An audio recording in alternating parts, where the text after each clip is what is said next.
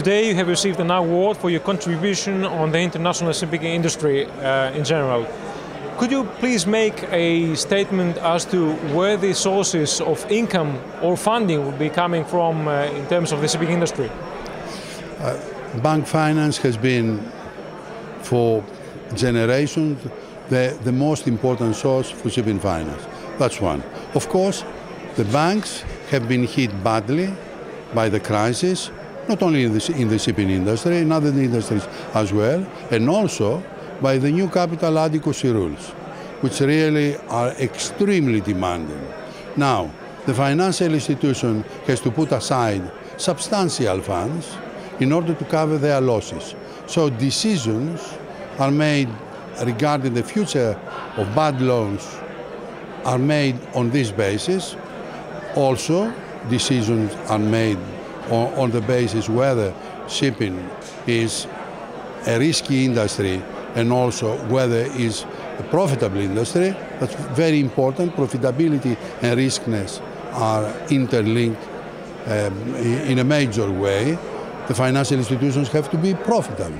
Otherwise, they cannot expand because they need to put aside capital to have reserves. So, as long as shipping is profitable business, not only due to the spreads on interest rates, but due to the fees as well, as long as they are profitable and not so risky, banking always will be there, in my view. Of course, we have seen the banks have abandoned the shipping industry. We have seen that, but I have seen this film before in the 80s, and I'm going to say that I will see it again now. But after a period of time, and provided that we have a healthy industry, they will be back. Simple as that. Memories are short, you know, in the international banking industry, in the international shipping industry. Now we have some more sources. We have equity. In the 80s, we didn't have equities. We didn't have public equity markets. If you tell me private equity, I will put a question mark there, because the private equity is for a short period. I mean, they are not there to remain. They are investors who invest, and after 4, 3, 5 years, they disappear. So we have to bear this in mind. So are you actually optimistic or pessimistic, if you like, concerning the trajectory or the future of the shipping industry, given all the problems that it has faced up until now for the last 7 years? If I'm optimistic. Also, what I want to say is that there are the ECAs, export credit agencies, which are replacing to a certain extent the banking sector, the finance of the banking sector, when they find new buildings. There you have an increase in their financing by 25% over the last, let's say, less than 10 years. If you have the new building industry, the shipbuilding industry, increasing its participation and producing new vessels, and if you are, of course, increasing the level of the active supply, then you have a problem, in my view.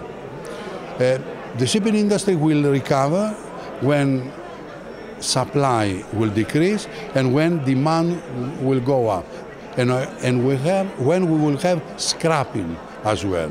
Now, when do you see this happening, though? If I'm saying, to a certain degree, yes, it will happen. Look at that. Life is the same always. Life is, it goes up and goes down. We saw from 2002 until 2007, we saw a booming industry. And then international events, the financial crisis, all this sort of stuff. There is a period to recover, simple as that. The banking system is still in a very bad shape, not only for the shipping industry, for every other sector of the industry.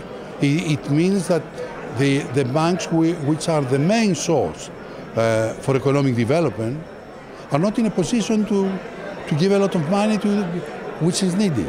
Anyway, am I Specifically, I cannot say that I'm so very happy when I see that there are still new buildings coming on a continuous basis.